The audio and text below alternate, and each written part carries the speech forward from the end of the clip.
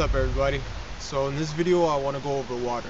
I want to go over locating and collecting, filter and purifying, and containing water. Because water is vital, it's essential to all life, so it's important that you get this down.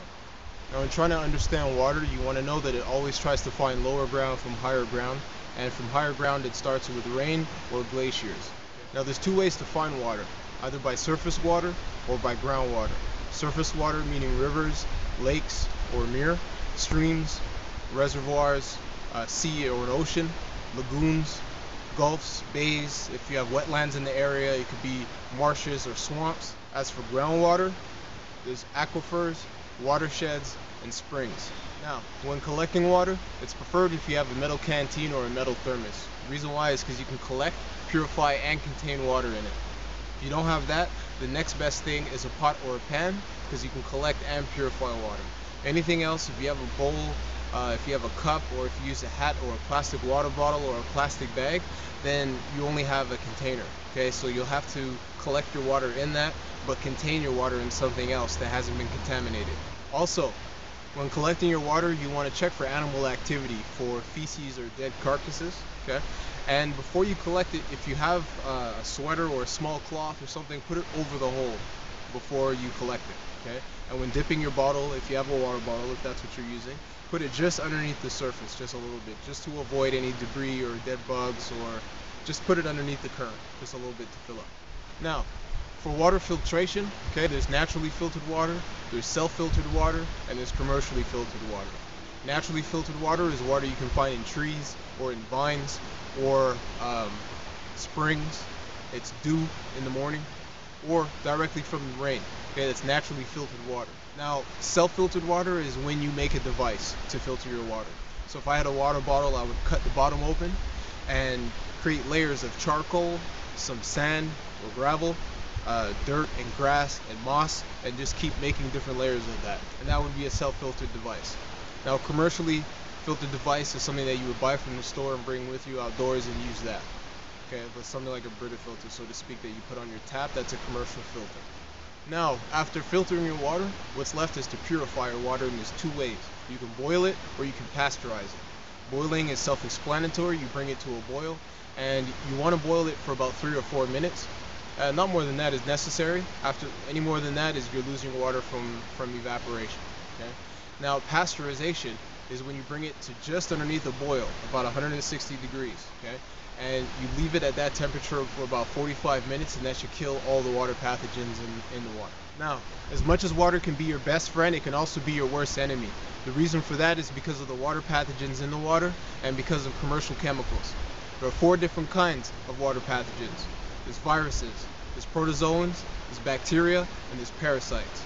Bacteria are things such as shigellosis, salmonellosis, cholera, leptospirosis, and enteropathogenic E. coli. Okay? Now, for protozoans, those come from dead carcasses or feces in the water, and things that you can catch from them are cryptosporidium and giardia. Now, in terms of viruses, there's things like hepatitis A, poliovirus, and viral gastroenteritis. Okay? And parasites are self-explanatory. Now, as for chemicals, there's pesticides, there's herbicides, and there's industrial waste of all different types. Last but not least is containing your water. Now, if you have a metal canteen or a metal thermos or a pot and a pan, then you can contain your water in the same device that you purified it in. Now, with a pot or a pan, you may not be able to carry it with you to your next camp. Okay?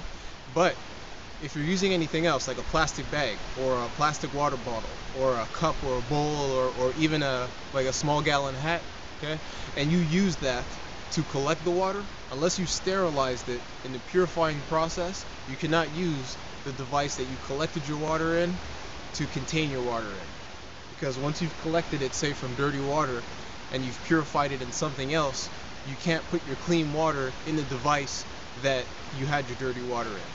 You understand? So that's key to remember. Now, what I'm going to do next is take you through a little bit of what we just went over.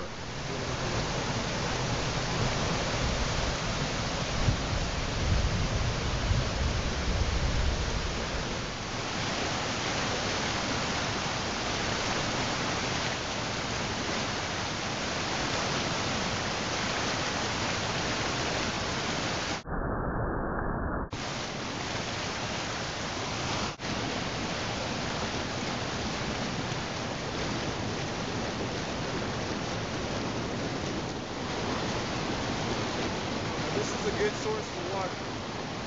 Great source. This is what I'm going to do. Cloth over. Top.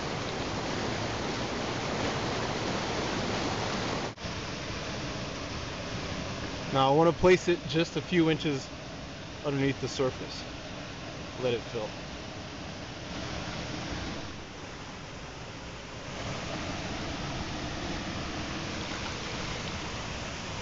Okay, so we've got a full bottle of water that's been filtered from a relatively clean water source.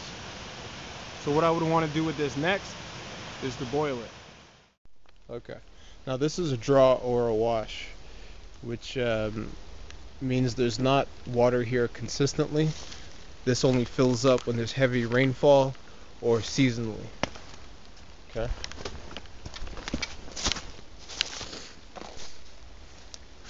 Now, it seems like water only fills up here temporarily, okay, which makes it a draw or a wash. It fills only when there's heavy rain or seasonally, okay, which makes this not as bad as a pond or a water hole, but relatively just as close. Because I don't know what animals are running up in here trying to grab a drink and might piss and shit in the water. So I would want to self-filter this.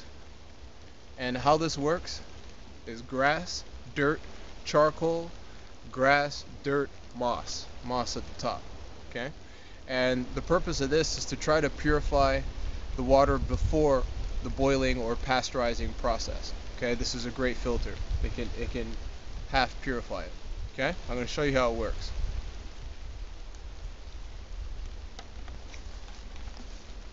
Now, this is the bottle I want the water to go into. And this is the water I'm going to filter the water first. Okay? So, I'm going to take the bottom off. You see it fits? Now, I don't want to collect the water with this because I'm going to contain it in this. Okay? So what I'm going to do is I'm going to use my hand to collect the water and drop it in this side. Okay?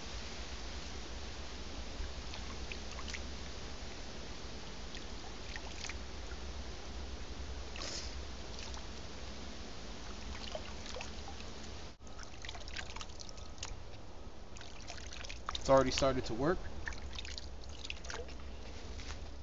So this is how this works, guys. It's a self-filtering system, and you can see it filtering one drop at a time. And this makes the water safer to drink. Now, I would still pasteurize or boil this water after this. This is just the filtering process. You can either use a cloth, you can use a self-filtering device just like this, or a naturally filtered device, or a commercially filtered device. One drop at a time. And that's how the filter works. Grass, dirt, charcoal, grass, dirt, moss.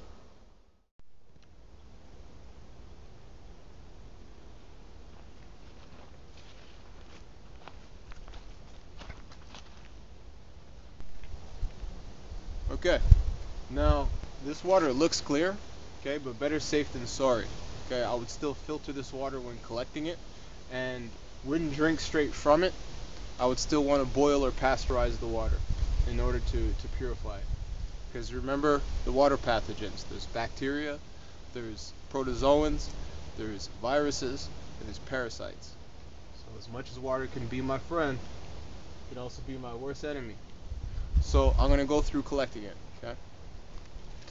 Once again, I'm going to place the cloth over the entry hole.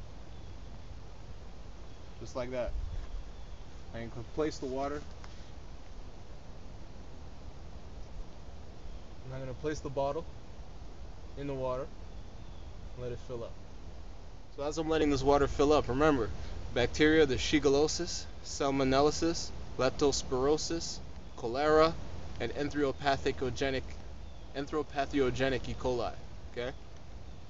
Now, in terms of protozoans, there's Cryptosporidium, Giardia, and viruses, hepatitis A and poliovirus.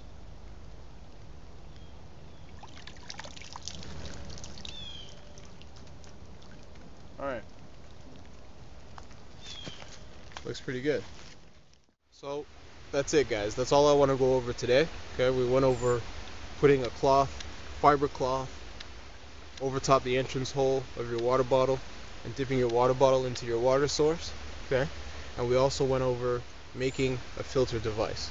Okay, so a cylindric type shape object, and you want to fill it with grass, dirt, charcoal, grass, dirt, moss. Okay, we went over that as well. The only thing left is to boil your water if you have a pot or a pan. Okay, which is very simple. We all know how to do that. And pasteurizing. So pasteurizing is if you do not have this and you only have a water bottle, or you have a burnt out bowl made from a log. Okay, that's a primitive skill device, and I'll save that for another day. Okay, so that's it. That's all we have to go over water today, guys. That's how to locate and collect. That's how to filter and purify, and how to contain your water.